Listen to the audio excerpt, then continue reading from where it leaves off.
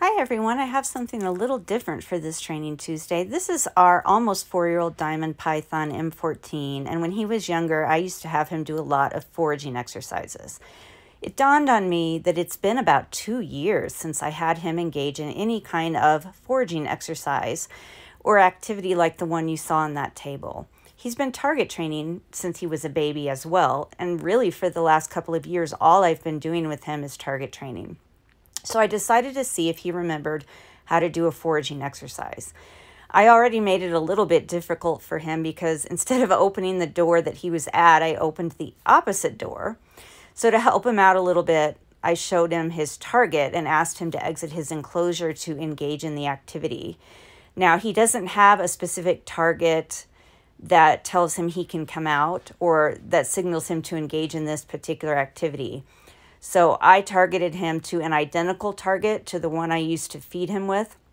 And I had his prey item hidden in that purple cup right at the base of the duplicate training target, so that when I targeted him to this exercise and to the duplicate target, the food was right there for him to find. I just didn't know if he would take it since it wasn't moving and I wasn't feeding him on tongs. But he did. So I was encouraged by this and I thought maybe he would remember how to do this exercise. Now I've moved the target over to this puzzle feeder and I've placed it near another rodent. And I did that while he was eating his first rodent. He went back inside his enclosure and then he turned around and he's coming back out now.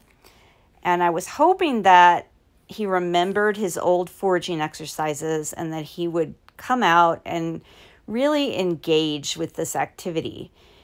And he didn't really do that. He remained quite calm and quite slow. You could tell this was sort of familiar to him, but that it's been quite a while since he's done it. So this footage right here is actually sped up. He was very slow and methodical about the way he was investigating all of these different items. And you'll see here in just a minute, or you should be able to realize if you watch his body language closely, when he recognizes his target. And I was very encouraged by that because normally I am holding the target, I'm standing behind the target. Sometimes I move the target and have them follow it and then I feed him on tongs. But here I could tell that he sees the target and he's moving towards it. Now the target just sitting there is new for him. I was really encouraged by how active the tongue flicking got here and by how long he stayed at this puzzle feeder. But if you haven't already seen my mistake, I made a mistake here.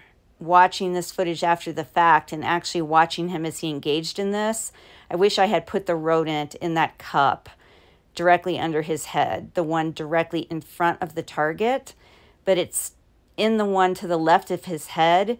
It's actually closer to the target than the cup that's in front of the target.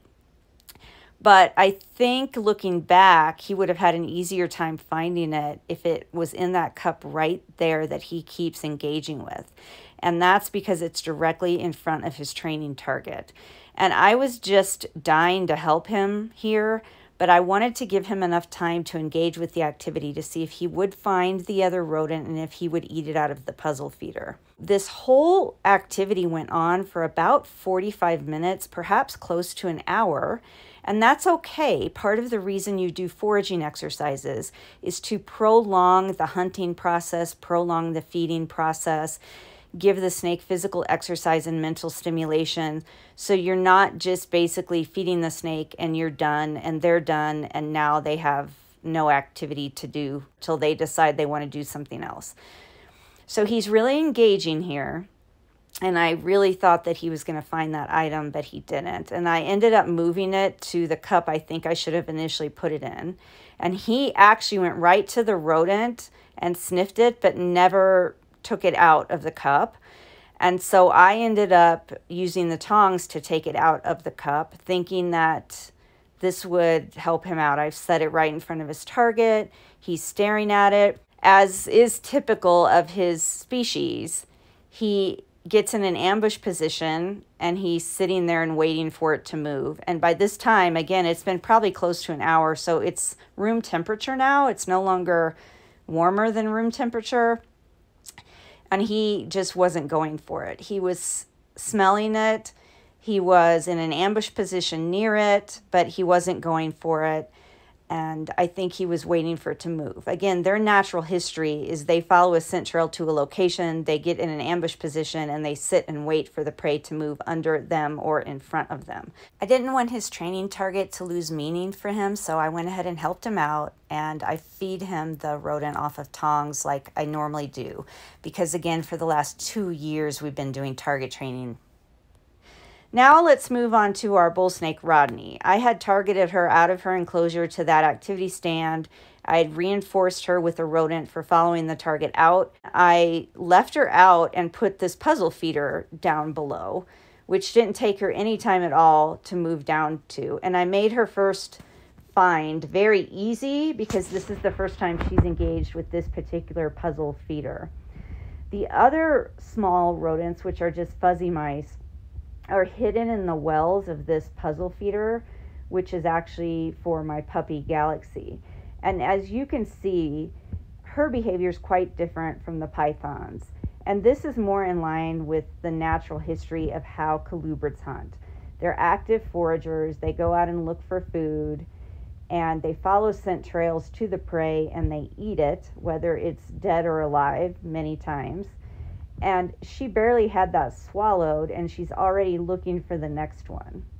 So this process with Rodney is going much quicker, and that's not necessarily a good thing. Again, we're trying to occupy their minds and give them physical exercise. So if she finishes too quickly, to me, that's not really challenging for her.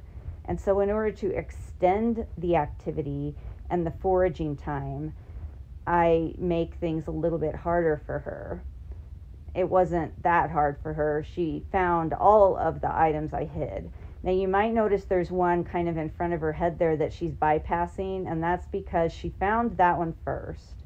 And when she was moving the well cover out of the way, she tried to stick, well, she did stick her big head under the well cover with the rodent, and everything got squished under that before she was able to get it open, and the rodent popped open.